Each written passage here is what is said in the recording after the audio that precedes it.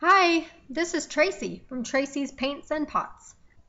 This demonstration will show you how to use your French butter dish. Have you ever heard of or used a French butter dish? They are absolutely wonderful if you like fresh, soft butter ready to serve at room temperature. A French butter keeper is made up of two parts. The larger cup will be used to hold water. The smaller cup is used to hold the butter. First, you will need a softened cube of butter. You may use a hard cube, however, it may be a little more difficult to push into the cup.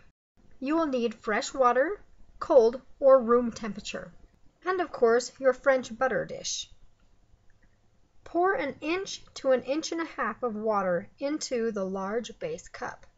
I measured about 1 cup of water.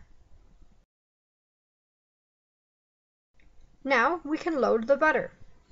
In order to keep your hands as clean as possible, unwrap half the cube, holding onto the wrapped part as you place it into the small cup. Press firmly with your palms.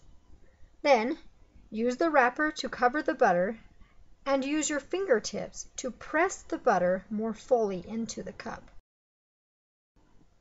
I'm pressing pretty hard so the butter will fit snugly into the cup.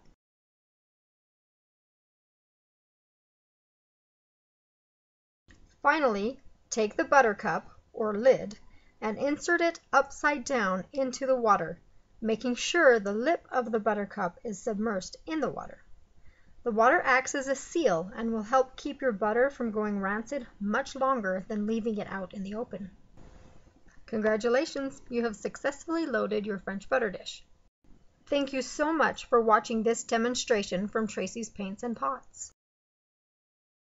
For best results, change the water out every 2 to 3 days, and whenever butter has been used up, wash the dish thoroughly.